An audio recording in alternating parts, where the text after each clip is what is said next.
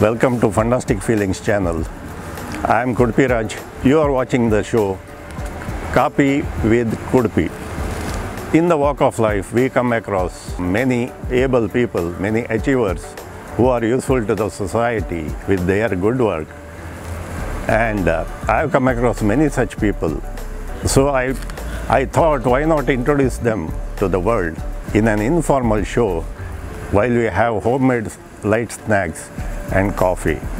I have been inviting a few guests.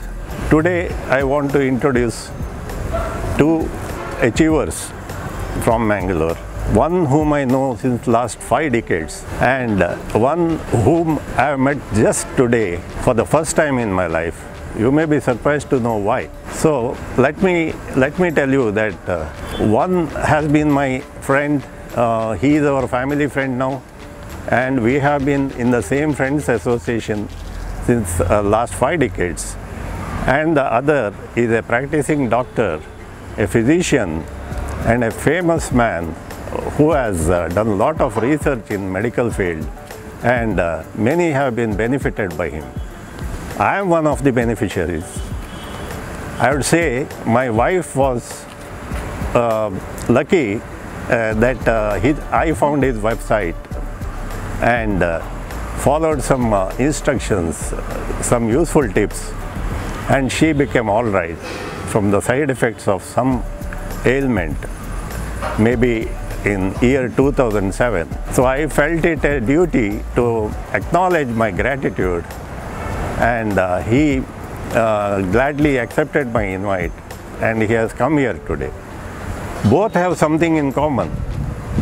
I would say both are straightforward persons, and both are hardworking, and they walk the talk, and they don't hesitate in calling a spade a spade.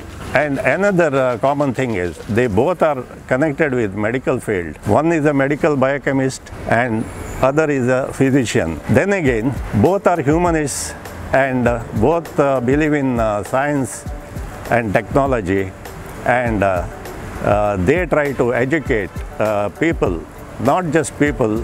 Both were educators, and they have educated many medical students over the years. I am talking about Narendra Nayak, President of Federation of Indian Rationalist Association, and Dr. Srinivas Kakkilaya, whom I am meeting for the first time. Please come, Narendra and Dr. Kakkilaya. Hello. So, welcome to our show, Narendra and Dr. Kakkilaya. I call Narendra in singular because since last 5 decades we have been friends. That's why I am a bit easy with him, and I hope he doesn't mind me calling him Narendra, because at home we talk like that, and in our friend circle we talk like that. We are very friendly, and both of us were together when he formed the South Canada Rationalist Association. I worked for the Rationalist Association for a short period. Then I got a job outside, and I could not stay in Mangalore. For 6 years I was away. Then somehow I could not continue with it. But he was determined. He went forward, and today he is the president of Federation of Indian Rationalist Association. Apart from rationalist movement, he is also a humanist. He is working in the society to help downtrodden people and neglected people, and also educating people on science and other things, medical aspects, and about blind beliefs and the cons in the name of religion and other things. And about Dr. Srinivas Kakkilaya, he is a storehouse of knowledge, and I was amazed by his proficiency, not only on videos, but he has got his own website, malariasite.com. And we are benefited by that website. I told you, I told earlier that because of him, we were benefited, I and my wife. That was actually in 2007 when she was down with malaria falciparum and the side effects of that malaria. And the doctors who were treating her were panicky that her situation was getting worse by the months, not by the days, by the months. 2 or 3 months she suffered, and recurrently she got high fever and body pain and sort of swelling on her arms and legs. So we also were panicky. After all the tests that doctors have done, I had a hope that at least on the web I can find something. So I visited Dr. Kakkilaya's malaria site. That was the one which popped up when I put the search, and I found the right answer there. I took a printout, gave it to my doctor, and he was also happy, and he followed the treatment and she became okay. So that is the story about my and his association without knowing each other and not meeting each other. So today I got a chance to invite him to my home and have some light snacks and coffee, but he politely refused and said, I am on a keto diet. I prescribe the same to my patients. So he walks the talk, I told you. He is also following the same thing. He practices what he preaches. But Narendra is not that rigid. He has agreed to have a very small, tiny snack, what we make. Maybe 1/3 the size of the normal. So we agreed, and I was happy. And about coffee, Dr. Kakkilaya is going to have black coffee today. And Narendra and I will be having coffee with little milk, but no sugar. So I am also trying to follow the same thing now, because you can see the influence already coming over me. I am a foodie. I got my food blog. I prepare everything. I eat everything, but in moderation. But now I feel I have to follow some regimen myself and get rid of this sponge. Otherwise I am okay. I need not go to Dr. Kakkilaya from time and again and show a sullen face telling doctor I am not okay today, I am feeling down, I am feeling weak and all that. So he has a good advice for people which we can follow in the long run and live happily and healthily. Narendra and Dr. Kakkilaya, let's sit down and continue our chat while we have coffee, and whatever I am going to offer you. Please try to share some personal views apart from your medical knowledge, because in most of your videos I have seen Narendra's talk on science and what you call rationalism, and gone in the name of midbrain activation or whatever it is. Lot of things he has covered, and you have covered a lot of things about blind belief. Now there is something about the Omicron virus. It started with COVID, and people are going viral. The social media is going viral with posts misguiding people, not guiding them properly, but most of them are misguiding with home remedies and all that. So all those blind beliefs on that, you have given a lot of useful talk. But here also we'll hear some of that, because that is your specialization. And what I feel is this is an amicable meeting. We all speak Kannada generally. So let us continue in Kannada. I'll place English subtitles and also links to some of your videos in the description, as well as in video cards, which people can click and watch, to your YouTube channels, as well as some useful videos from other channels, so that our idea is to have a good life, and as long as we are healthy, we can eat healthy and lead a good life. So what you are talking about keto diet and all that, let us hear that also here, little bit of that, so that I'll also be benefited, people also, and something about vaccine. Yeah, the virus, vaccine, how it works, and what are the side effects, if any, or what should we do if we have some fever, should we panic about Omicron or this one, COVID, and run to the center and get us checked? Or can we treat it like the common flu? All these things we have to, we can discuss. Sure. And you can share any other things you have in mind about your family, about your place, how you grew up, where you had education. About Narendra I know, but people may not be knowing much. So he too has to share his thoughts. And Narendra, I'll tell you again, I call you in singular, Narendra. Please don't mind. Please because people may think this guy is taking liberties and, you know, and moreover you are very senior to me. No, much more. Only a few years old. Anyway, our thoughts are similar and our interaction is good, has been good over the years. So let's continue, Doctor. Come, Narendra. So, start ಮಾಡೋಣ. ಡಾಕ್ಟ್ರೆ, ನಿಮಗೆ ಮಸಾಲೆ ದೋಸೆ ಇಲ್ಲ ಇವತ್ತು. ಹೌದು, ನೀವಿನ್ನು ಕೇಳಿದರೂ ಕೊಡೋದಿಲ್ಲ ನಾನು.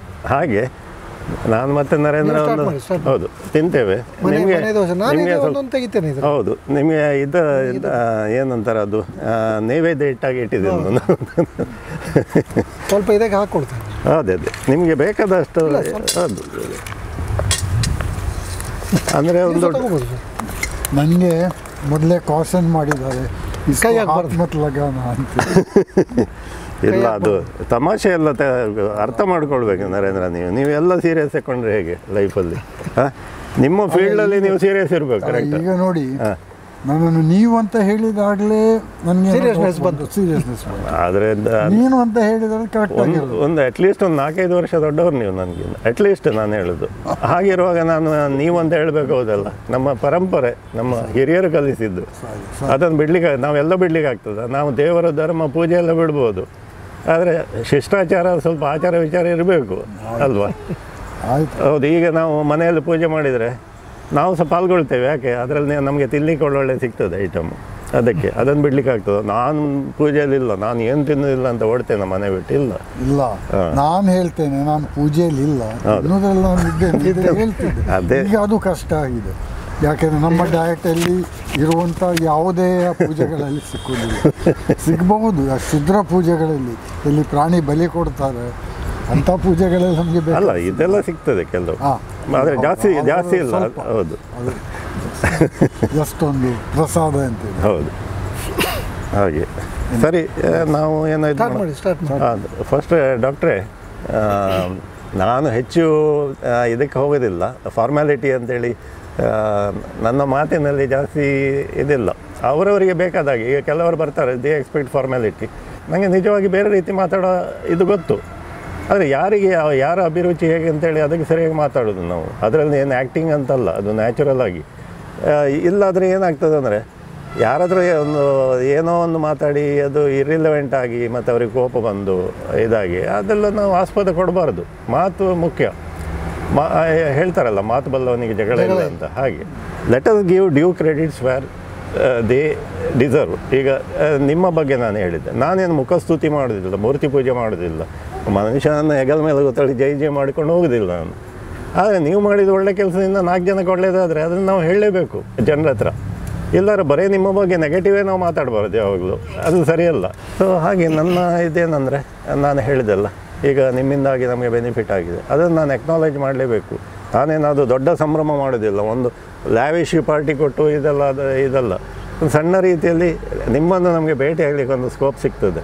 ಯಾಕೆಂದರೆ ನಿಮ್ಮ ಹತ್ರ ನಾವು ಎಷ್ಟೋವರೆಗೆ ನಿಮ್ಮ ಕ್ಲಿನಿಕ್ಕಿಗೂ ಬರಲಿಲ್ಲ, ಬೇರೆ ಎಲ್ಲೂ ನಾನು ಸಭೆ ಸಮಾರಂಭದಲ್ಲಿ ನಾನು ನಿಮ್ಮನ್ನು ಮೀಟ್ ಆಗಿದ್ದಿಲ್ಲ, ಮೊದಲನೇ ಬಾರಿ ಸಿಕ್ಕೋದು. ಅದಕ್ಕೊಂದು ನೆವನ ತೆಗೆದು ನಿಮ್ಮನ್ನು ಮನೆಗೆ ಕರೆದೆ. ಮತ್ತು ಈ ಕೊರೋನಾ ಬಗ್ಗೆ ನಮಗೆ ಏನು ಭಯ ಇಲ್ಲ. ಹಾಗೆ ನಾವು ಒಟ್ರಾಶಿ ತಿರುಗೋದಿಲ್ಲ, ಒಟ್ರಾಶಿ ಜನರೊಟ್ಟಿಗೆ ಮಿಕ್ಸ್ ಆಗೋದಿಲ್ಲ, ಕೇರ್ ತಗೊಳ್ತೇವೆ ನಾವು. ಆದರೆ ನಾವು ಜಾಸ್ತಿ ಅದರ ವಿಷಯ ಅಬ್ಸೆಸ್ಡ್ ಅಲ್ಲ. ಈಗ ನಾಳೆ ಬಂದು ನಾವು ಸತ್ರು ನಮಗೆ ಬೇಜಾರಿಲ್ಲ, ಪಕ್ಕನೆ ಅಷ್ಟು ನಾವು ಇದ್ದಿದ್ದೇವೆ, ಖಂಡಿತ ಇದ್ದೇವೆ. ಆದರೆ ಇಬ್ಬರಿಗೂ ಸಾಯುವ ಹೆದರಿಕೆ ಇಲ್ಲ. ನಾವು ಅಂದರೆ ಹಲವು ಬಾರಿ ಸತ್ತು ಬದುಕಿ ಬಂದಿದ್ದೇವೆ. ಅದರಲ್ಲಿ ಒಂದು ಮಲೇರಿಯಾ ಫಾಲ್ಸಿಫೆರಮ್ ನಾನು ಹೇಳಿದೆ. ನನ್ನ ಬಗ್ಗೆ ಕೆಲವೆಲ್ಲ ಆಗಿದೆ. ಮತ್ತು ಬೇರೆ ಫಿಸಿಕಲ್ ಏಲ್ಮೆಂಟ್ ಆಗಾಗ ಬರ್ತದೆ ಪ್ರಾಬ್ಲಮ್. ಅದು ಡ್ಯೂ ಟು ಜೆನೆಟಿಕ್ ಪ್ರಾಬ್ಲಮ್ ಇರ್ಬೋದೇ ಏನೋ, ನಂಗೆ ಗೊತ್ತಿಲ್ಲ. ನನಗೆ ಅಷ್ಟು ಅಗತ್ಯ ಬೀಳೋದಿಲ್ಲ ಡಾಕ್ಟ್ರ್ ಹತ್ರ ಹೋಗೋದು. ನಾನು ನನ್ನ ಇದರಲ್ಲೇ ಮೇಂಟೈನ್ ಮಾಡ್ಕೊಂಡಿದ್ದೇನೆ ಡೈಲಿ ಹ್ಯಾಬಿಟ್ಸಲ್ಲಿ. ನಾನು ಜಾಸ್ತಿ ಎಕ್ಸಸೈಸು ಮಾಡೋದಿಲ್ಲ. ಇವ್ರಿಗೆ ಗೊತ್ತು ಯಾವುದ್ಯಾವುದೋ ಟೈಮಿಗೆ ಮಲಬೋದು, ಯಾವುದ್ಯಾವುದೋ ಟೈಮಿಗೆ ಹೇಳೋದು. ಇದೊಂದು ವಿಚಿತ್ರ ಪ್ರಾಣಿ ಅಂತ ಅವ್ರಿಗೆ ಕಾಣ್ಬೋದು. ಬೆಳಗ್ಗೆ ಫೋನ್ ಮಾಡಿದರೆ ಇವು ಸಿಕ್ಕುವುದಿಲ್ಲ, ಸಂಜೆ ಮಾಡಿದರೆ ಸಿಕ್ಕು, ಯಾವಾಗ ನೋಡಿದರೆ ಯಾವುದೇ ಟೈಮಲ್ಲಿ ಮಲಗ್ತಾನೆ, ಯಾವುದೇ ಟೈಮಲ್ಲಿ ಎದ್ದು ಕೆಲಸ ಮಾಡ್ತಾನೆ ಅಂತ. But ನನಗೇನಂದರೆ at the end of the day piece of mind ಮುಖ್ಯ. ಮತ್ತು ಈಗ ಹೇಳ್ತಾರೆ ಮೆಡಿಕಲ್ ಇದರ ಪ್ರಕಾರ ಕರೆಕ್ಟ್, ಒಳ್ಳೆ ನಿದ್ದೆ ಬಂದರೆ ಒಳ್ಳೆ. ನನಗೆ ನಿದ್ದೆ ಹೆಚ್ಚು ಬರೋದಿಲ್ಲ, ಮೈಂಡ್ ವರ್ಕ್ ಆಗ್ತಾ ಇರ್ತದೆ, ಹೈಪರ್. ಮೇ ಬಿ ಆಬ್ಸೆಸಿವ್ OCD ಇರ್ಬೋದು, ಆಬ್ಸೆಸಿವ್ ಕಂಪಲ್ಸಿವ್ ಡಿಸಾರ್ಡರ್.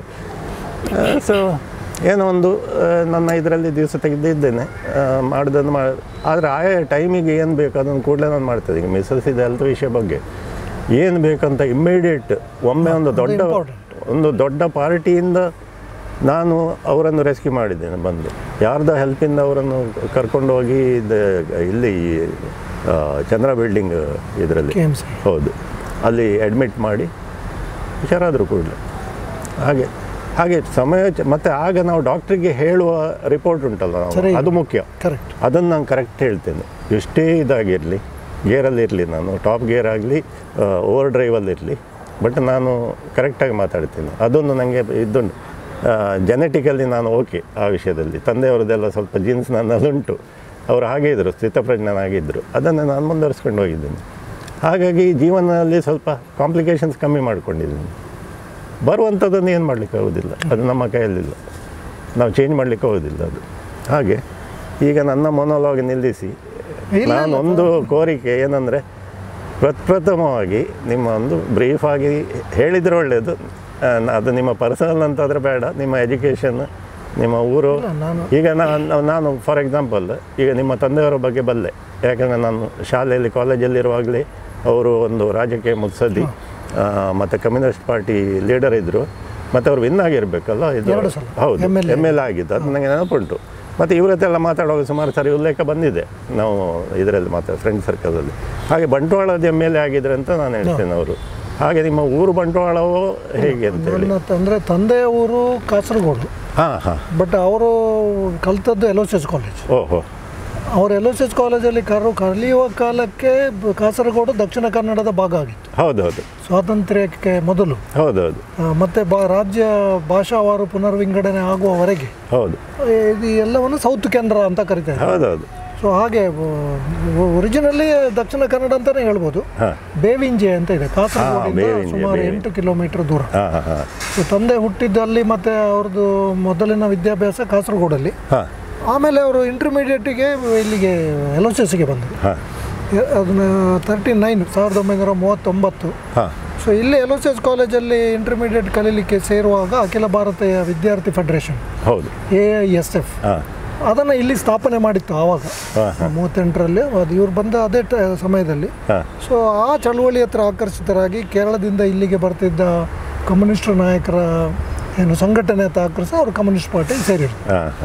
ಆಮೇಲೆ 42ರಲ್ಲಿ ಕ್ವಿಟ್ ಇಂಡಿಯಾ ಚಳವಳಿಯಲ್ಲಿ ಜೈಲಿಗೆ ಅವರನ್ನು ಬಂಧಿಸಲಾಯಿತು, ಜೈಲಿಗೆ ಹೋದರು. ಸೊ ಆಮೇಲೆ 42ರಲ್ಲಿ ಅವ್ರದ್ದು ಇದು ಮುಗಿದ ಮೇಲೆ ಡಿಗ್ರಿ BA ಮಾಡಿದರು, ಇಂಟರ್ಮೀಡಿಯೇಟ್ BA. ಅದಾದಮೇಲೆ ಪೂರ್ಣ ಪ್ರಮಾಣದಲ್ಲಿ ಅವರು ಕಮ್ಯುನಿಸ್ಟ್ ಪಾರ್ಟಿಯಲ್ಲಿ ಇದ್ದರು. ಅವರು ಸಾಯುವ ದಿನದವರೆಗೆ 2012ರಲ್ಲಿ ಅವರು ತೀರಿಕೊಳ್ಳುವವರೆಗೆ ಅದೇ ಪಕ್ಷದಲ್ಲಿ ಇದ್ದರು. 52ನೇ ಇಸವಿಯಲ್ಲಿ ಅವರು ಮೊದಲ ರಾಜ್ಯಸಭೆಯ ಸದಸ್ಯರಾಗಿ ಅವರನ್ನು ಮೆಡ್ರಾಸ್ ಪ್ರೆಸಿಡೆನ್ಸಿಯಿಂದ ಅವರ ಪಕ್ಷ ಅವರನ್ನು ಅಭ್ಯರ್ಥಿಯಾಗಿ ಆರಿಸಿ ಕಳಿಸಿಕೊಟ್ಟಿತ್ತು ರಾಜ್ಯಸಭೆಗೆ. ಬಹುಶಃ ಕರ್ನಾಟಕವನ್ನು ಪ್ರತಿನಿಧಿ ಅಂದರೆ ಆಗ ಮೈಸೂರು ರಾಜ್ಯ ಅಂತ ಪ್ರತಿನಿಧಿಸಿದ ಮೊದಲ ವಿರೋಧ ಪಕ್ಷದ ರಾಜ್ಯಸಭಾ ಸದಸ್ಯರಲ್ಲಿ ನನ್ನ ತಂದೆ ಕೂಡ. ಅವರಿಗೆ ಆಗ ಕೇವಲ 33 ವರ್ಷ ವಯಸ್ಸು.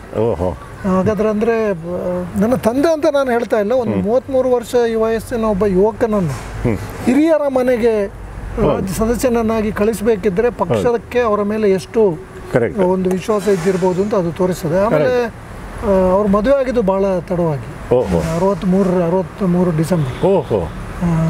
ಅಂದರೆ ಸುಮಾರು 44 ವರ್ಷ, ಅಂದರೆ ಅಷ್ಟು ವರ್ಷ ರಾಜಕೀಯದಲ್ಲೇ ಭಾಳ ಸಕ್ರಿಯವಾಗಿ ಜೈಲು ಇತ್ಯಾದಿ ಎಲ್ಲ ಆದಮೇಲೆ ನಾನು 65ರಲ್ಲಿ ಹುಟ್ಟಿದ್ದು. ಆಮೇಲೆ ನಾವು ಇಲ್ಲೇ, ಸೊ ತಂದೆದ ರಾಜಕೀಯ ಕ್ಷೇತ್ರ ಮಂಗಳೂರು, ಬಂಟ್ವಾಳ, ದಕ್ಷಿಣ ಕನ್ನಡ. ಸೊ ನಿಮ್ಮ ವಿದ್ಯಾಭ್ಯಾಸ ಇಲ್ಲೇ ಮಂಗಳೂರಲ್ಲೇ ಆಯಿತಾ? ಇನ್ಫ್ಯಾಕ್ಟ್ ನಾನು 1ನೇ ತರಗತಿ ಇಲ್ಲೇ ಸಮೀಪ ಇರುವಂಥ ಗಾಂಧಿನಗರ ಶಾಲೆಯಲ್ಲಿ ಸರ್, ಅಲ್ಲಿ ಪ್ರತಿ ವರ್ಷ ಹೋಗ್ತಾರೆ ಮಕ್ಕಳಿಗೆ. ನಾನು ಒಂದು ಸಲ ಹೋಗಿದ್ದೇನೆ ಅವ್ರ ಜೊತೆ. ವರ್ಷ ಅಲ್ಲ, ಪ್ರತಿ ವರ್ಷಕ್ಕೆ ತುಂಬ ಸಲ ಅವ್ರದ್ದು ಚಾರಿಟಿ ಎಲ್ಲ ನಡೀತಾ ಇರ್ತದೆ ಅಲ್ಲಿ. ಹೌದು, ಚಾರಿಟಿ ಅಲ್ಲ ಅಲ್ಲಿ ಮಕ್ಕಳಿಗೆ It is what we call as forward payment. Okay, but aid without religion is forward. ಹಿಂದೆ ನಮಗೆ ಯಾರೋ ಮಾಡಿದಕ್ಕನ್ನು ನಾವೀಗ ಮುಂದಿನ ಜನರೇಷನ್ ಕೊಡ್ತಾ ಇದ್ದೀವಿ. ಸರಿ, ನಾನು ಏಡ್ ವಿದೌಟ್ ರಿಲಿಜನ್ ಹೇಳುವಾಗ ಏಡ್ ಅನ್ನುವಾಗ ಅಲ್ಲಿ ಚಾರಿಟಿ ಅನ್ನೋದು ನಾನು ಇದು ಯೂಸ್ ಮಾಡಿದೆ ಅಷ್ಟೇ. ಸರಿ ಸರಿ, ನೀವು ಹೇಳಿದ ಹಾಗೆ. ಸೊ ಅಲ್ಲಿ ಒಂದು ನಮಸ್ಕಾರ. ಆಮೇಲೆ ಮತ್ತೆ ಬದಿಯಡ್ಕದಲ್ಲಿ ಅಂದರೆ ನಮ್ಮ ತಂದೆದ ಪಿತರಾಜಿತ ಆಸ್ತಿ ಅಲ್ಲಿ ಹತ್ತಿರ ಇರುತ್ತೆ. ಸೊ ಅಲ್ಲಿದ್ದೆವು. ಆಮೇಲೆ ಮತ್ತೆ ಇಲ್ಲಿ ಮಂಗಳೂರಿಗೆ ಬಂದು ಕೆನರಾ ಹೈಸ್ಕೂಲ್ನಲ್ಲಿ ಮತ್ತು ಕೆನರಾ ಜೂನಿಯರ್ ಕಾಲೇಜು, ಆಮೇಲೆ ಇಲ್ಲೇ ಮಂಗಳೂರು KMCಯಲ್ಲಿ ನನ್ನ MBBS, ಆಮೇಲೆ ಹುಬ್ಬಳ್ಳಿಯಲ್ಲಿ MD ಮೆಡಿಸಿನ್, ಅದು ಸರ್ಕಾರಿ ವೈದ್ಯಕೀಯ ಕಾಲೇಜು, ಅಲ್ಲಿ MD ಮೆಡಿಸಿನ್ ಮಾಡಿ 92 ನಂತರ ಮತ್ತೆ ಇಲ್ಲೇ ಇದ್ದೇನೆ. ಸೊ ಇದು ನನ್ನ ಅಂದರೆ ಕಲಿಕೆ, ನನ್ನ ಬಾಲ್ಯ. ಸೊ ತಂದೆಯವರ ಜೊತೆ ಭಾಳ, ನಾನು ಮನೆಯಲ್ಲಿ 4 ಜನ ಮಕ್ಕಳು ನಾವು ತಂದೆಯವರಿಗೆ, ತಂದೆ ತಾಯಿಗೆ ಹಿರಿಯ ಮಗನಾಗಿದ್ದುಕೊಂಡು ತಂದೆಯ ಜೊತೆ ಬಹುಶಃ ನಾನು ನಾವು 4 ಜನರಲ್ಲಿ ಅತ್ಯಂತ ಹೆಚ್ಚು ತಂದೆಯ ಜೊತೆ ಒಡನಾಟ ಇದ್ದದ್ದು ನಾನು. ಅವರ ಸಾಧ್ಯ ಇದ್ದಾಗೆಲ್ಲ ಅವರು ಭಾಗವಹಿಸ್ತಾ ಇದ್ದ, ಸಾರ್ವಜನಿಕ ಸಭೆಗಳಿಗೆ ಹೋಗ್ತಾ ಇದ್ದೆ. ನಾನು ಕೂಡ ಈ ವಿದ್ಯಾರ್ಥಿ ಫೆಡರೇಷನ್, ಯೋಜನೆ ಫೆಡರೇಷನಲ್ಲಿ ಸಕ್ರಿಯವಾಗಿ ಕೆಲಸ ಮಾಡಿದ್ದೆ. ಸೊ ಸಹಜವಾಗಿ ತಂದೆ ತಾಯಿ ಹಾಕಿಕೊಟ್ಟ ದಾರಿಯಲ್ಲಿ ನಡೆಯುವಂಥ ಒಂದು ಅದೊಂದು ನಿಜವಾಗಿ ಇದೊಂದು ನನಗೆ ಸೌಭಾಗ್ಯ ಅಂತ. ನಾನು ಒಂದು ವಿಷಯ ಹೇಳಬೇಕಾದ್ರೆ, ಗೆದ್ದೆತ್ತಿನ ಬಾಲ ಹಿಡಿಯೋರು ಎಷ್ಟೋ ಜನ ಇದ್ದಾರೆ, ಆದರೆ ಒಂದು ಧೋರಣೆ, ಒಂದು ಇದು ಏನಂದರೆ ಕನ್ವಿಕ್ಷನ್ ಹೇಳ್ತೀವಲ್ಲ, ಮತ್ತು ಒಂದು ಸತ್ಯ ಏನು, ನೈಜತೆ, ಮತ್ತು ಇನ್ನೊಂದು ಹೇಳಬೇಕಾದ್ರೆ ನಾನು ವಾಸ್ತವಿಕ ಇದೆಂಥದ್ದೇಳಿ ಪರಿಸ್ಥಿತಿ, ಅದನ್ನು ಅರ್ಥ ಮಾಡಿಕೊಂಡು ರಾಜಕೀಯದಲ್ಲಿ ಮುಂದುವರೆಯೋರು ಭಾರಿ ಕಮ್ಮಿ. ಹೆಚ್ಚಿನವರು ಇದು ತಮ್ಮ ಲಾಭಕ್ಕೋಸ್ಕರ ಹೋಗ್ತಾರಲ್ಲದೆ ಜನಹಿತಕ್ಕಾಗಿ ಹೋಗೋರು ಬೆರಳೆಣಿಕೆ ಅಷ್ಟು, ಭಾಳ ಕಮ್ಮಿ. ನಾನು ಹೇಳ್ತೀನಿ, ಇಲ್ಲ ಅಂತ ಹೇಳೋದಿಲ್ಲ, ಅಷ್ಟರ ಮಟ್ಟಿಗೆ ವರ್ಸ್ಟ್ ಆಗಿದೆ ರಾಜಕೀಯ, ನಾವು ಫಾಲೋ ಮಾಡ್ತಾ ಇಲ್ಲ. ಅದರಲ್ಲಿ ಇಂಥವರೆಲ್ಲ ಸ್ವಲ್ಪ ರ್ಯಾರ್ ಅಂತ ಹೇಳ್ತೇನೆ ನಾನು. ಅಂದರೆ ಅಲ್ಲ, ಅವರ ಕಾಲದಲ್ಲಿ ಏನಂದರೆ ತಂದೆಯವರು MLA ಆದದ್ದು 72ರಲ್ಲಿ, ಆಮೇಲೆ 72ರಿಂದ 78ರವರೆಗೆ ಬಂಟ್ವಾಳ, 78ರ ಚುನಾವಣೆಯಲ್ಲಿ ಮತ್ತೆ ಆವಾಗ ಪುನರ್ವಿಂಗಡಣೆ ಆಯಿತು, ವಿಟ್ಲದಿಂದ ಸ್ಪರ್ಧಿಸಿ ಗೆದ್ದರು ಅವರು. ಸೊ 83ರವರೆಗೆ, 72ರಿಂದ 83ರವರೆಗೆ ವಿಧಾನಸಭಾ ಸದಸ್ಯರಾಗಿದ್ದು. ಸೊ ನನ್ನ ವಿದ್ಯಾರ್ಥಿ ದಶೆಯಲ್ಲೆಲ್ಲ ಅವರು ಶಾಸಕರಾಗಿಯೇ ಇದ್ದರು. ಸಹಜವಾಗಿ ಮತ್ತೆ ನಾನು ಮುಖ್ಯ ಇದರಲ್ಲಿ ನಾನು ಹೇಳಬಯಸೋದು ಅಂತಂದರೆ, ನನ್ನ ಕೌಟುಂಬಿಕ ಹಿನ್ನೆಲೆಯಿಂದ ಅವರೆಲ್ಲ ತಂದೆ ತಾಯಿ ಎಲ್ಲರೂ ಕೂಡ ನಮಗೆ ಮಾಡಿರೋದು, ನೀವು ಕಲಿಬೇಕು, ನೀವು ಓದಬೇಕು, ವೈಜ್ಞಾನಿಕ ಮನೋವೃತ್ತಿ ಬೆಳೆಸಿಕೊಳ್ಬೇಕು, ಪ್ರಶ್ನಿಸುವಂಥ ಇದನ್ನು ಮಾಡಬೇಕು, ಯಾರಿಗೂ ಅನ್ಯಾಯ ಮಾಡಬಾರ್ದು. ತಂದೆಯವರ ಆತ್ಮಕತೆ ಪ್ರಶ್ನಿಸುವ ಹಕ್ಕನ್ನು ಅದನ್ನು ಪ್ರಶ್ನಿಸುವವರು ಜಾಸ್ತಿ ಇದ್ದಾರೆ ಈಗ, ಅಂಥ ಕಾಲ ಈಗ. ಹೌದು, ಯಾಕೆ ಅದು ಭಾರಿ ಬೇಜಾರು ಸಂಗತಿ. ಯಾಕಂದರೆ ನಾವು ಚಿಕ್ಕಂದಿನಲ್ಲಿ ನಾನು ಪೆಟ್ಟು ತಿಂದಿದ್ದೇನೆ ಎಷ್ಟೋ ಪ್ರಶ್ನೆ ಕೇಳಿ, ಮತ್ತು ಪ್ರಶ್ನೆ ಕೇಳೋದನ್ನೇ ನಿಲ್ಲಿಸಿದೆ ನಾನು. ಅಂದರೆ ಅಲ್ಲ, ಅದು ಆಗಬಾರ್ದು, ನಮ್ಮನ್ನು ಸಪ್ರೇಟ್. ಆದರೆ ನನ್ನಲ್ಲೇನೆಂದರೆ ಆ ಸ್ವಂತಿಕೆ ಒಂದಿತ್ತು ಯಾವ ವಿಷಯದಲ್ಲೂ. ನಾನು ಇಂಡಿಪೆಂಡೆಂಟ್ ಥಿಂಕರ್. ಸೊ ಅವರು ಇದು ಮಾಡೋದಿಲ್ಲ ಅಂತ ನಾನು ಕೇರ್ ಮಾಡಲಿಲ್ಲ. ನಾನು ರಿಬೆಲ್ ಆಗಲಿಕ್ಕೆ ನನ್ನಲ್ಲಿ ಇದಿಲ್ಲ. ಸ್ವಲ್ಪ ಅಮ್ಮನ ಶ್ಯಾಡೋ ಬಿತ್ತಿತ್ತು ನನ್ನಲ್ಲಿ, ಹಾಗಾಗಿ ರಿಬೆಲ್. ನಮ್ಮ ತಂದೆಯವರದ್ದೇ ಶ್ಯಾಡೋ ಫುಲ್ ಬಿದ್ದಿದ್ದರೆ ನಾನು ರಿಬೆಲ್ ಆಗ್ತಿದ್ದೇನೆ. ಹಾಗಾಗಿ ನಾನು ಎಷ್ಟೋ ಇದರಲ್ಲಿ ಇದು ಫೈಟ್ ಮಾಡಲಿಕ್ಕೆ ಹೋಗಲಿಲ್ಲ, ಸುಮ್ಮನೆ ಬಿಟ್ಟಿದ್ದೇನೆ ಅವರಷ್ಟೇ. ಅವ್ರು ಏನು ಬೇಕಾದ್ರೂ ಅದು ಮಾಡಲಿ, ನಾನೊಂದೇ ಮಾಡ್ಕೊಂಡು ಹೋಗ್ತೇನೆ ಹಾಗೆ. ಸೊ ಪ್ರಶ್ನೆ ಕೇಳುವಂಥದ್ದು ಏನಿದೆ, ಇದು ಹೀಗೆ ಇರ್ಬೋದಾ, ಇದು ಬೇರೆ ರೀತಿಯಲ್ಲಿ ಇರುವ ಸಾಧ್ಯತೆ ಇದೆಯಾ? ಸೊ ನನ್ನ MBBS ಎಜುಕೇಷನ್ನಲ್ಲಿ ಕೂಡ ನಾವು ಬಹುಶಃ ನನ್ನಂಥವರು ನರೇಂದ್ರ ನಾಯಕ್ ಸರ್ ಹಿಂದೆ ಆಕರ್ಷಿತರಾಗಲಿಕ್ಕೆ ಅದು ಒಂದು ಕಾರಣ. ಅಂದರೆ ಲೈಕ್ ಮೈಂಡ್ಸ್ ಅವರು ಕೂಡ ನಿಮಗೆ. ನಾನು ಅವರ ಸ್ಟೂಡೆಂಟ್ ಬಯೋಕೆಮಿಸ್ಟ್ರಿಯಲ್ಲಿ. ಆಮೇಲೆ ಅಲ್ಲಿ ಕೂಡ ಅವ್ರಿಗೆ ನೆನಪಿರ್ಬೋದು, ಹಲವಾರು ಕಾರ್ಯಕ್ರಮಗಳಲ್ಲಿ ಅವರ ಹಿಂದೆ ಹೋಗ್ತಾ ಇದ್ದಾರೆ. MD ಮಾಡುವಾಗಲೂ ನಮ್ಮನ್ನು ಅಲ್ಲಿ ನಾನು ಅಲ್ಲಿ ಹೋದ ತಕ್ಷಣ ಮೊದಲ ಕೆಲಸ ಮಾಡಿದ್ದು ಪ್ರೊಫೆಸರ್ ಕಾರ್ಯಕ್ರಮವನ್ನು ಹುಬ್ಬಳ್ಳಿ ಧಾರವಾಡ ಜಿಲ್ಲೆಯಲ್ಲಿ ನಾವು ಮಾಡಿರೋದು.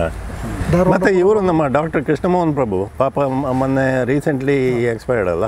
ಸೊ ಅವ್ರದ್ದು ನಿಮಗೆ ಪರಿಚಯ ಇತ್ತಾಗ ಕಲಿಯುವಾಗ? MBBS ಅಲ್ಲಿ ಕೃಷ್ಣಮೋಹನ್ ನನ್ನ ಜೂನಿಯರ್, ಅವಾಗ 1 ವರ್ಷನ 2 ವರ್ಷ ಜೂನಿಯರ್. ಆದರೆ ಆವಾಗ ನಾವು ಹೀಗೆ ನೋಡಿ ಪರಿಚಯ ಅಷ್ಟೇ ಹೊರತು ತುಂಬ ಒಡನಾಟ ಅಥವಾ ಸ್ನೇಹಿತ ಅಂತ ಹೇಳುವ ರೀತಿಯಲ್ಲಿ ಇರಲಿಲ್ಲ. ಆ ನಂತರ ಅದು ಕಳೆದ ಒಂದು 10-12 ವರ್ಷಗಳಲ್ಲಿ ನಮ್ಮ ಎಲ್ಲ ಚಟುವಟಿಕೆಗಳಲ್ಲಿ ನಮ್ಮ ಜೊತೆ ಕೃಷಿ ಇದ್ದರು. ಮತ್ತು ನಮ್ಮದು ಸಾಮಾನ್ಯ ಆಸಕ್ತಿಗಳು, ಸಮಾನ ಆಸಕ್ತಿಗಳು, ಒಂದು ವೈಚಾರಿಕತೆ, ವೈಜ್ಞಾನಿಕ ಮನೋವೃತ್ತಿ ಬೆಳೆಸುವಂಥದ್ದು, ಆಮೇಲೆ ವೈಲ್ಡ್ ಲೈಫ್, ಜೀವ ವೈವಿಧ್ಯದಲ್ಲಿ ಅವರಿಗಿರುವಂಥ ಅದಮ್ಯ ಆಸಕ್ತಿ. ನನಗೆ ಫೋಟೋಗ್ರಫಿಯಲ್ಲಿ ಸ್ವಲ್ಪ ಆಸಕ್ತಿ, ಬಟ್ ಕೃಷ್ಣಮೋಹನ್ ಅದರಲ್ಲಿ ಭಾಳ ಅದ್ಭುತ ಕೆಲಸ ಮಾಡಿದವರು ಫೋಟೋಗ್ರಫಿಯಲ್ಲಿ. ಸೊ ಮತ್ತು ಎಲ್ಲದಕ್ಕಿಂತ ಮುಖ್ಯವಾಗಿ ಮೊನ್ನೆ ಕೂಡ ನಾನು ಮಾತಾಡುವಾಗ ಹೇಳಿದೆ, ಸರ್ಗೂ ಕೂಡ ಗೊತ್ತಿದೆ, ನಾವು ಕೆಲವರು ಈಗ ಏನಾಗಿದ್ದೇವೆ, ಒಂದು ಯಾವುದೇ ಒಂದು ವ್ಯವಸ್ಥೆಯಲ್ಲಿ ಏನಾದರೂ ನಮಗೆ ಕಂಡು ಬಂದರೆ ಅದನ್ನು ನೇರವಾಗಿ ನೀವು ಹೇಳಿದಾಗೆ ಹೇಳುವಾಗ ಬರೆಯುವಾಗ ಅದಕ್ಕೆ ಸಹಿ ಹಾಕ್ಲಿಕ್ಕೆ ಕೂಡ ಯಾರು ಒಪ್ಪುದಿಲ್ಲ. ಕರೆಕ್ಟ್. ಜಿಲ್ಲಾಡಳಿತಕ್ಕೊಂದು ಪತ್ರ ಬರೆಯುವ ನೋಡಿ ಇಂಥದ್ದೊಂದು ಸಮಸ್ಯೆ ನಮ್ಮ ಗಮನಕ್ಕೆ ಬಂದಿದೆ. ಕೋವಿಡ್ ಉದಾಹರಣೆಗೆ ನೀವು ಲಾಕ್ಡೌನ್ ಮಾಡಿದ್ರಿಂದ ಜನರಿಗೆ ಸಮಸ್ಯೆ ಆಗ್ತದೆ ಅಂತ ಒಂದು ಕಾಗದ ಒಂದು ಇಮೇಲ್ ಕಳಿಸ್ಲಿಕ್ಕೆ ಜೊತೆಗೆ ಹೆಸರು ಕೊಡಲಿಕ್ಕೆ ಕೂಡ ಇವತ್ತು ಯಾರು ಜೊತೆ ಆಗೋದಿಲ್ಲ. ಅದರಲ್ಲಿ ಕೃಷ್ಣ ಮೋಹನ್ ಕೇಳಿದ ತಕ್ಷಣ ಕಕ್ಕಿಲಾಯರೇ ನೀವು ಬರೀರಿ, ನಂದು ಹೆಸರು ನೀವೇ ಬೇಕಾದರೆ ಹಾಕಿಲ್ಲ ನಾನು ಕೂಡ ಫಾರ್ವರ್ಡ್ ಮಾಡ್ತೇನೆ. ಸೊ ಅಂತ ಅಪರೂಪದ ಒಬ್ಬ ದೊಡ್ಡ ನಮಗೆಲ್ಲರಿಗೂ. ನನಗೆ ಬೇಸರ ಏನಂದರೆ ನಾನು ಅವರನ್ನು ಕರಿಬೇಕು ನನ್ನ ಈ ಕಾರ್ಯಕ್ರಮಕ್ಕೆ. ಈ ಕಾರ್ಯಕ್ರಮ ರೂಪಿಸ್ತಾ ಇದ್ದೇನೆ ಮನಸ್ಸಲ್ಲೇ. ನಾನು ಯಾವುದು ಸ್ಕೆಚ್ ಹಾಕಿ ಟೈಪ್ ಮಾಡಿ ಇದು ಮಾಡಿ ಡಿಸ್ಕಸ್ ಮಾಡಿ ಮಾಡೋದಲ್ಲ. ನಂದೆಲ್ಲ ಹಾಗೆ ಒಂದೊಮ್ಮೆ ನನ್ನ ಸ್ಪಾಂಟೇನಿಯಸ್ಲಿ ಬರ್ತದೆ. 4 ಜನಕ್ಕೆ ಯಾರು ನನ್ನ ಮನಸ್ಸಲ್ಲಿದ್ದಾರೆ ಅವ್ರಿಗೆ ಕೂಡಲೇ ನಾನು ಕೇಳ್ತೇನೆ ಬರ್ತೀರಾ ಅಂದರೆ. ಇವರಿಗೆ ಮಾರನೇ ದಿವಸ ನಾನು ಮೆಸೇಜ್ ಮಾಡುವ ಫೇಸ್ಬುಕ್ಕಲ್ಲಿ ನಮ್ಮ ಫ್ರೆಂಡ್ ಅವರು ಆ್ಯಕ್ಸೆಪ್ಟ್ ಮಾಡಿ ನಾವು ಫ್ರೆಂಡ್ ಆಗಿದ್ದು. ಎಷ್ಟೋ ಎಲ್ಲ ನನ್ನ ಶಂಕೆ ಅವ್ರ ಹತ್ರ ನಿವಾರಿಸಿದ್ದೀನಿ ನಾನು. ಅಂದರೆ ಇದರ ಬಗ್ಗೆ ಕೆಲವು ಹಾವು ಅದು ಇದು ನಮ್ಮ ಗಾರ್ಡನಲ್ಲಿ ಬೇರೆ ಬೇರೆ ಟೈಪ್ ಈ ಚರಗಳೆಲ್ಲ ಕಾಣಲಿಕ್ಕೆ ಸಿಗ್ತವೆ, ಜೀವಚರಗಳು. ಅದು ಏನಂತ ನಾವು ಫೋಟೋ ತೆಗೆದು ಅವ್ರ ಹತ್ರ ಕೇಳಿದ್ರು. ಆಗ ಅವರು ಕೂಡಲೇ ಆನ್ಸರ್ ಕಳಿಸ್ತಿದೆ ಏನಂತೇಳಿ. ಮತ್ತು ಫೋಟೋಗ್ರಫಿ ಬಗ್ಗೆ ನಾನು ಅವ್ರ ಹತ್ರ ಹೆಚ್ಚು ಟ್ರೈನಿಂಗ್ ತಗೊಳ್ಳಿಲ್ಲ, ಯಾಕಂದರೆ ನಾನು ಪ್ರಾಕ್ಟಿಕಲ್ ಮನುಷ್ಯ. ನನಗೆ ಈ ಥಿಯರಿಟಿಕಲ್ ಕ್ಲಾಸ್ ಎಕ್ಸ್ಪ್ಲನೇಷನ್ ಅದೆಲ್ಲ ತಲೆಗೆ ಹೋಗೋದಿಲ್ಲ. ನಾನೇ ಮಾಡಿ ಹಾಳು ಮಾಡಿ ಕಲಿಯೋದು ಜಾಸ್ತಿ ನಾನು. ಹಾಗಾಗಿ ಫೋಟೋಗ್ರಫಿ ವಿಡಿಯೋಗ್ರಫಿ ಎಲ್ಲ ಅವ್ರ ಹತ್ರ ಏನು ಡಿಸ್ಕಸ್ ಮಾಡಲಿಲ್ಲ. ಆದರೆ ಒಂದು ಅವರ ನಾಲೆಡ್ಜ್ ಬ್ಯಾಂಕ್ ಅವರೊಂದು ಇದು ನೋಡಿ ನನಗೆ ಅವರನ್ನು ಕರಿಬೇಕು ಒಂದು ಲಿಸ್ಟ್ ಮಾಡಿಕೊಂಡೆ ಮನಸ್ಸಲ್ಲೇ. ಅದರಲ್ಲಿ ನಿಮ್ಮ ಇವರೆಲ್ಲ ಇದ್ದಾರೆ, ಇವರು ಹೇಗೂ ಇದ್ದಾರೆ ಫಸ್ಟ್ ಲಿಸ್ಟಲ್ಲಿ. ಆಗ ಅದರಲ್ಲಿ ನಮ್ಮ ಅಶೋಕ್ ವರ್ಧನ್ ಮತ್ತು ಅವರಲ್ಲಿ ಆ ಬಿಸಿಲೆಯಲ್ಲಿ ಏನೋ ಇದು ಮಾಡಿ ಹೌದು ಕಪ್ಪೆ ಮೇಲೆ ಸಂಶೋಧನೆ ಸಂಶೋಧನೆ ಹೇಳಲಿಲ್ಲ, ಕಪ್ಪೆ ಬಗ್ಗೆ ಏನೋ ಇದು ಮಾಡೋದು ಅಂತ ಹೇಳಿದರು. ಅವರಿಗೆ ಕೋಪ ಬಂದಿದೆ ಮೊನ್ನೆ ಅಶೋಕ್ ವರ್ಧನ್. ತಮಾಷೆಗಿರ್ಬೋದು ಕೋಪ. ಅವ್ರು ನನ್ನ ಮೇಲೆ ಹೌದು ಅವರು ಸೀರಿಯಸ್ ಆಗಿ ಕೋಪ ಮಾಡ್ಕೊಳ್ಳೋದಿಲ್ಲ ನನ್ನ ಮೇಲೆ. ಕೋಪ ಬಂದಾಗ ತೋರಿಸ್ತಾರೆ. ನನ್ನದೆಂಥದ್ದು ಸಂಶೋಧನೆ ನೀವೆಂತ ಹೇಳೋದು ಹಾಗೆ ಎಲ್ಲ ಹೇಳಿದ್ರು. ನಾನು ಹೇಳಿದೆ ನನ್ನ ಬಗ್ಗೆ ನನ್ನ ಮಟ್ಟಿಗೆ ಅದು ಸಂಶೋಧನೆ ನೀವು ಮಾಡೋದು, ನಿಮ್ಮ ಮಟ್ಟಿಗೆ ಅದು ಸುಮ್ಮನೆ ಟೈಮ್ ಪಾಸ್ ಅಂತ ಇರ್ಬೋದು ಅಂತ ಹೇಳಿದೆ ನಾನು. ಅದನ್ನು ಹಾಗೆ ಅವರಿಬ್ಬರನ್ನು ಕರಿಬೇಕಂತಿತ್ತು. ಅದಾಗಲಿಲ್ಲ. ಯಾಕಂದರೆ ಈಗ ಅಶೋಕ್ ವರ್ಧನ್ ಆಗಾಗ ಹೋಗ್ತಾ ಇರ್ತಾರೆ ಅಲ್ಲಿ ಬಿಸಿಲಿಗೆ.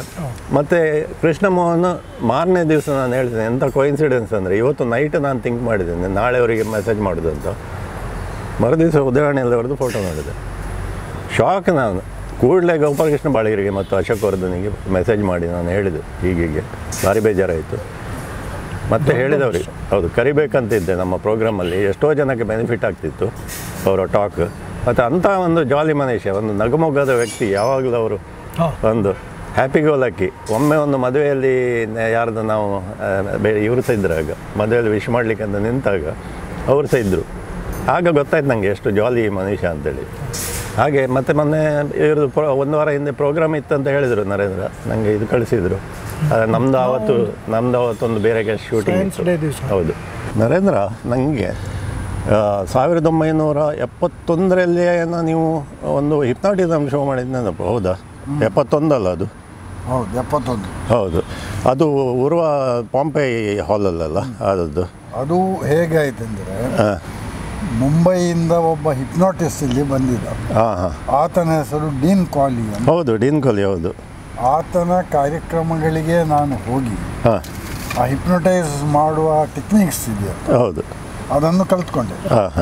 ಆದರೆ ಇನ್ನೊಂದು ತಿಳಿದುಕೊಂಡು ಏನಂದರೆ ವಾಸ್ತವವಾಗಿ ಹಿಪ್ನೋಟೈಸ್ ಆಗೋದು ಏನೂ ಇಲ್ಲ,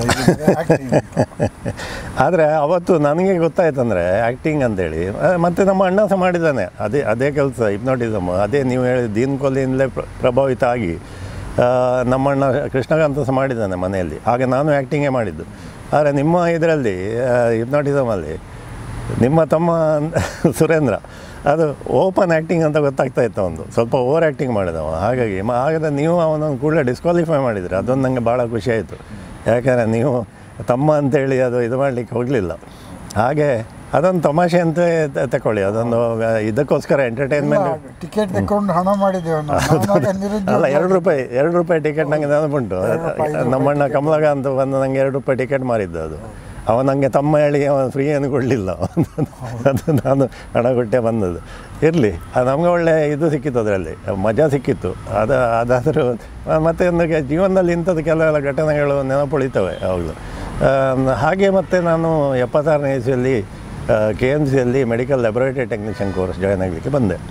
ಆಗ ನಿಮ್ಮ ತಮ್ಮ ರಾಜೇಂದ್ರ ಇದರಲ್ಲಿ ಅವರು ಬಯೋಸೈನ್ಸಲ್ಲಿ ಎಂಥದ್ದು ಇದು ಮಾಡ್ತಾಯಿದ್ರು. ಸೊ ಅಲ್ಲಿ ಅವರು ಇದು ಮಾಡ್ತಾರೆ, ರಿಸರ್ಚ್ ಫೆಲೋ ಆಗಿದ್ದರು. ಮತ್ತು ನೀವು ನಿಮ್ಮದು ಅದೇ MSc ಕಂಪ್ಲೀಟ್ ಮಾಡಿ ಏನೋ ಅಲ್ಲಿಂದ ಜಸ್ಟ್ ಆಗ ಮುಗಿಸಿ ಆಗಿರಬೇಕು. ನೀವು ಅದರ ಇದಕ್ಕೋಸ್ಕರ ಬಂದಿದ್ದರೆ ಏನೋ ಸರ್ಟಿಫಿಕೇಟ್ಗೋಸ್ಕರ, ಇಲ್ಲ ಒಂದು ತಿಂಗಳೇನೋ ಇದ್ದರೆ ಏನೋ ಅಲ್ಲಿ. ನೀವು ಆಗಾಗ ನಮ್ಮ ರೂಮಿಗೆ ಬಂದಿದ್ದೀರಿ. ಅಲ್ಲಿ ಬಂದಾಗ ನಮ್ಮ ರೂಮ್ಮೇಟ್ KR ದಿನೇಶ್ ಅಂತ ಇದ್ದ, ಅವನನ್ನು ಮೀಟ್ ಆಗಲಿಕ್ಕೆ ಬಂದಿದ್ದೀರಿ. ಅಲ್ಲಿ ಎಲ್ಲ ಸಿಕ್ಕಿದ್ದೇವೆ, ನಾವು 2-3 ಸರಿ ಸಿಕ್ಕಿದ್ದೇವೆ. ಹಾಗೆ ನಿಮ್ಮ ಸ್ವಲ್ಪ ಪರಿಚಯ ಜಾಸ್ತಿ ಆಯ್ತು ನನಗೆ ಆಗ.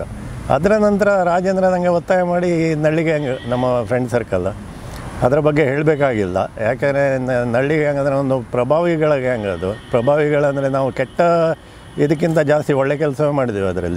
ಅದರಲ್ಲಿ ಎಷ್ಟೋ ನಮಗೆ ನಾಲೆಜ್ ಎಕ್ಸ್ಚೇಂಜ್ ಮಾಡಿಕೊಂಡಿದ್ದೇವೆ ನಾವು. ಹೆಚ್ಚಿನವ್ರು ಎಣಿಸ್ಬೋದು ನಳ್ಳಿ ಗ್ಯಾಂಗ್ ಅಂದರೆ ಒಂದು ಪೆಟ್ಟಿದ ಗ್ಯಾಂಗ್, ಜಗಳಕ್ಕೆ ಹೋಗೋರು ಇದಂತೇಳಿ. ಅಂಥದ್ದಲ್ಲ ಅದು. ಆದರೆ ತಮಾಷೆ ಅದು ಇದು ಎಲ್ಲ ರೀತಿ ಇತ್ತು ಅದರಲ್ಲಿ. ಮತ್ತು ಯಾರಿಗೂ ಒಂದು ಅದರಲ್ಲಿ ಆಬ್ಲಿಗೇಷನ್ ಅನ್ನೋದಿಲ್ಲ. ಪ್ರತಿಯೊಂದು ಈವನ್ ನಾವು ತಿನ್ನುವಾಗ ಕುಡಿಯುವಾಗ ಅದರ ನಮ್ಮ ಹಣದಲ್ಲೇ ಮಾಡಿದ್ದೇವೆ. ಮತ್ತು ಯಾರಿಗೂ ಇದು ಸಾಕುವಂಥ ಪರಿಸ್ಥಿತಿ ಇರಲಿಲ್ಲ. ಅಲ್ಲ, ಮತ್ತು ಇನ್ನೊಂದು ಅದರಲ್ಲಿ ಯಾರಿಗೂ ಸ್ಪೆಷಲ್ ಸ್ಟೇಟಸ್ ಇಲ್ಲ, ಎಲ್ಲರೂ ಸಮಾನ. ಕರೆಕ್ಟ್. ಎಷ್ಟೇ ದೊಡ್ಡವಾಗಲಿ, ಎಷ್ಟೇ ದೊಡ್ಡ ವ್ಯಾಪಾರಿ ಫ್ಯಾಮಿಲಿಯಾಗಲಿ, ಡಾಕ್ಟರ್ ಆಗಲಿ, ಇಂಜಿನಿಯರ್ ಆಗಲಿ, ನಿಮ್ಮ ಹಾಗೆ ಪ್ರೊಫೆಸರ್ ಲೆಕ್ಚರರ್ ಆಗಲಿ, ಯಾರೂ ಕೇರ್ ಮಾಡ್ತಿರಲಿಲ್ಲ. ಎಲ್ಲರೂ ಒಂದೇ ಅಲ್ಲಿ. ಹಾಗಾಗಿ ನಿಮ್ಮ ಹತ್ರ ಸಲಿಗೆ ಇತ್ತು ನನಗೆ. ನರೇಂದ್ರ ಅಂತೇಳಿ ಈಗ ಸಹ ನಾನು ಹಾಗೆ ಕರೀಲಿಕ್ಕೆ ಕಾರಣ ಹಾಗೆ ಇದರಿಂದಾಗಿ, ಆ ಫ್ರೆಂಡ್ ಸರ್ಕಲಿಂದಾಗಿ ನಮ್ಮ ಬಾಂಧವ್ಯ ಇದು ಸ್ವಲ್ಪ ಜಾಸ್ತಿ ಆಯಿತು, ಸಲಿಗೆ ಸಹ ಬಂತು. ಅದಲ್ಲದೆ ಅದೇ ಟೈಮಲ್ಲಿ ನೀವು ರ್ಯಾಷನಲಿಸಮ್ ಇದು ಮಾಡ್ತಾಯಿದ್ರಿ, ಪ್ರತಿಪಾದನೆ ಮಾಡ್ತಾಯಿದ್ರಿ. ಆಗ doctor ಕೋವರನ್ನೆಲ್ಲ ಕರೆಸಿದ್ರಿ. South Kerala rationalist association form ಮಾಡಿದ್ರಿ. ನಾನು ಸಹ ಮೆಂಬರ್ ಆದೆ. ಆ ವಿಷಯ ನಾನು ಮತ್ತೆ ಹೇಳ್ತೇನೆ ಸವಿಸ್ತಾರ ಆಗಿ. ನಾನು ರ್ಯಾಷನಲಿಸ್ಟ, ಎಥಿಸ್ಟ ಅದಾಗಲಿಕ್ಕೆ ಕಾರಣ ಏನು, ಮತ್ತು ನಿಮ್ಮಿಂದ ನನಗೆ ಸ್ಫೂರ್ತಿ ಸಿಗಲಿಕ್ಕೆ ಕಾರಣ ಏನು ಎಲ್ಲ ಮತ್ತೆ ನಾನು ವಿವರಿಸ್ತೇನೆ. ಅದು